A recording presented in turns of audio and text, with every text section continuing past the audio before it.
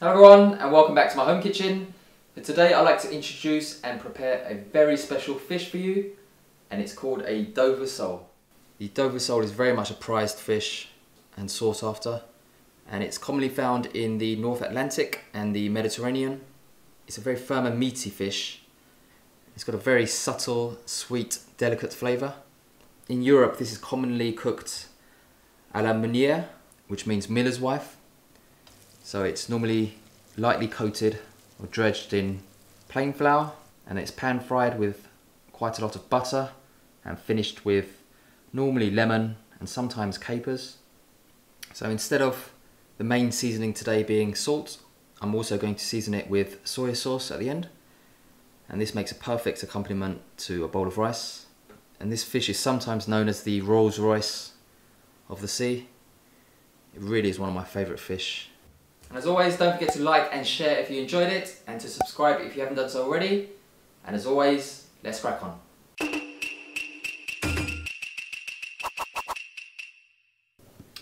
Okay, so the first thing I want to do is to remove the skin from the top side of the fish. I've already scaled the bottom. Underside of the fish is very leathery. The scales are quite coarse. So I've removed that in the sink, giving it a little rinse. So the first thing you want to do is stick a finger where the gills are and just lightly push your finger around to the other side, like so. You can see my finger there. I'll do it this way actually, you'll be able to see better. You can see my finger there, and you can push out onto the other side, like so. And from there, we can start removing the skin from the head.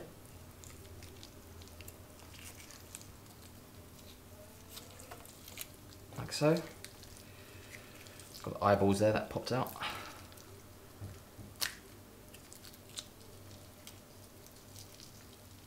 Like so.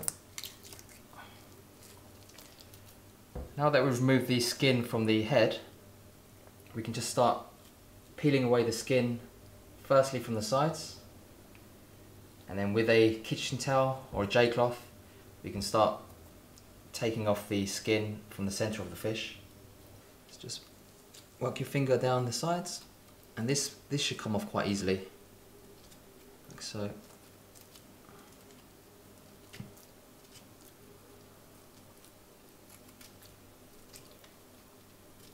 Like so.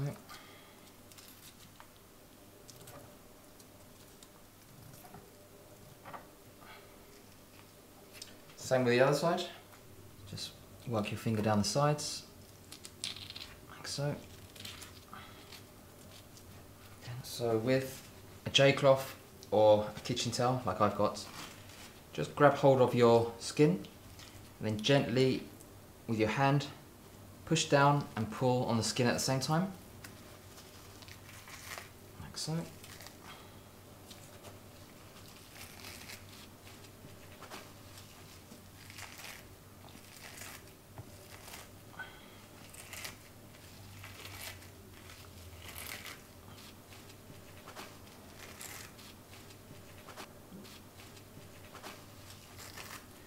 Just keep pulling away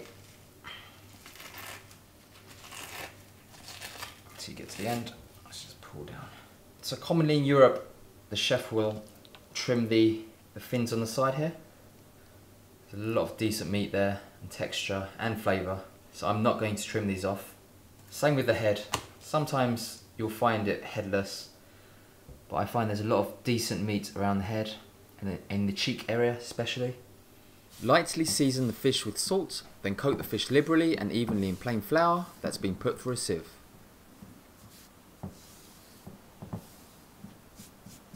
Then lightly pat the fish to remove any lumps or excess flour. Into a pan on a medium heat, add a glug of cooking oil. The oil will help stop the fish from sticking to the pan. Then add a generous amount of unsalted butter. Using unsalted butter as opposed to salted will help the fish to cook at a higher frying temperature. This will help seal the delicate flavours of the Dover sole and ensure that they don't leach out onto the pan. Next, carefully place your fish into the pan. The next few steps are completely optional. Into a frying pan on a high heat, Pour in a glug of cooking oil and add some chopped garlic. Fry off the garlic until lightly brown. Next, place some brown shimeji into the pan. Shimeji mushrooms are commonly eaten in Japan and are native to East Asia and Northern Europe. Next, add to the pan a good handful of samphire. Samphire is a salty sea vegetable that is abundant on shorelines. These have been parboiled and rinsed before frying. Season lightly with salt and black pepper.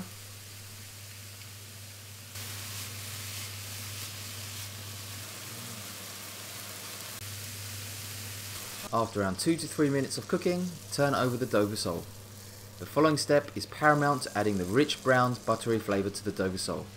Tilt the pan enough so that the butter flows to one side of the pan, but it's also important to keep the pan in contact with the flame to avoid loss of heat. Then, with a spoon, continuously baste the fish with the butter.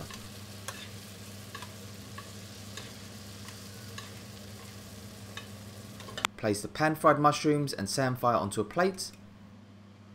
Then after 2 to 3 minutes of cooking and basting, place the fish onto the plate. Into the pan on a medium to high heat, add more unsalted butter to the pan and heat until the butter stops making the sizzling sound. Add the juice of half a lemon. And then add 1 tablespoon of dark soy sauce and give the pan a swirl to combine the sauce.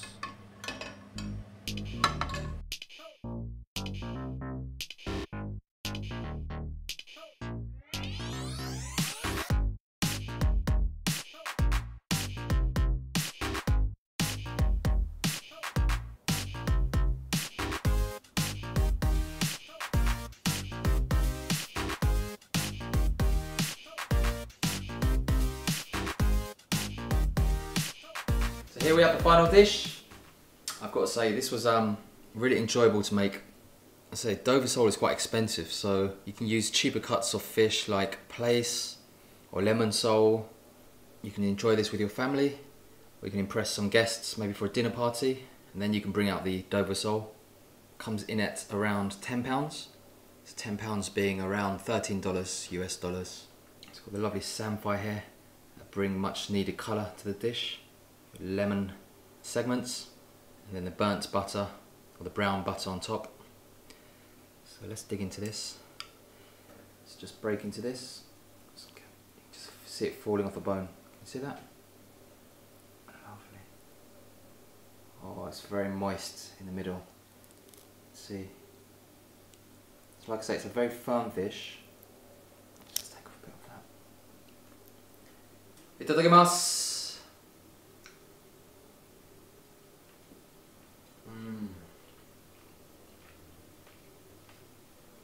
That is so good. Got the lovely butter and lemon sauce, but the soy sauce brings a lovely umami, a lovely saltiness to the dish. It just comes off the bone very easily. The outside is gelatinous with the flour. It's got a lovely texture to it, really soft. The inside is moist. Put mushroom on there. Samphire.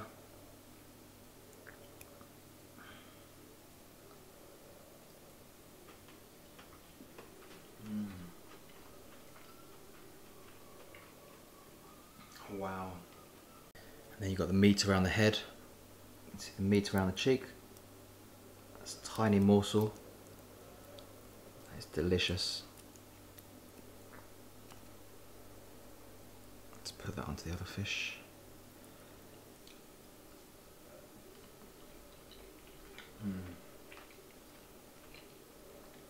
Fantastic. Samphire brings a slight crunch to the dish.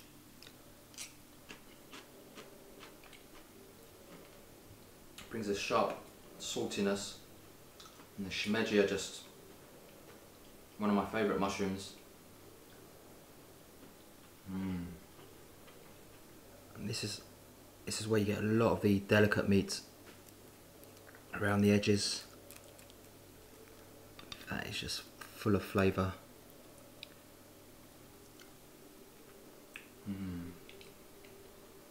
This will be delicious with a bowl of rice, but today I'm just going to enjoy it like this. get one final bite. Oh, look at that. It's gonna be a big mouthful.